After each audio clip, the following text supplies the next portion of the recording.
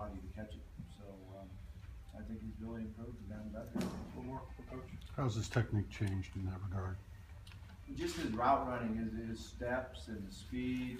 He's been very decisive on his cuts, and the thing that he's really improved on is his acceleration out of the break.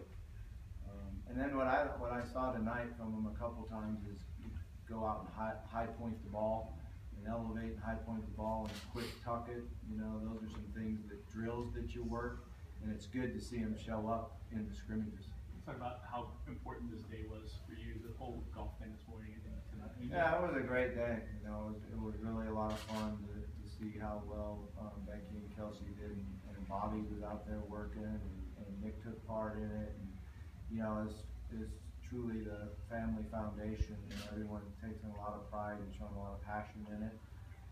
And then all the support that we had, you know, was pretty amazing to see all the volunteers. And great turnout. We had a great turnout. Not many coaches would have their other coaches out there on the day of the spring game. Yeah, you know, I just felt like that when we started the golf tournament, that we had the ability to have people that donated money and wanted to play with one of the members of my staff, and that they should be able to do that. I think it was hard on Todd.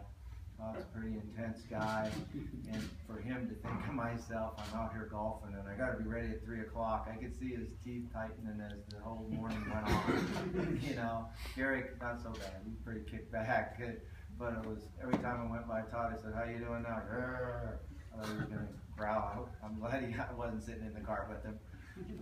What's going to happen between now and fall? What needs to happen? Well, we hit the road, go recruiting. Our coaches will hit the road on Sunday night, go out and recruit this next week. And then we come back for Derby week. So we get to reorganize and get a lot of work done, and then also enjoy the fact that we get to live in Louisville, Kentucky, and enjoy the Derby. And then we'll go back out on the road for 3 weeks. Our players get a little bit of break. We got finals. We got to do a great job of finishing up with our finals and taking care of business in the classroom. All right, guys. Thank you.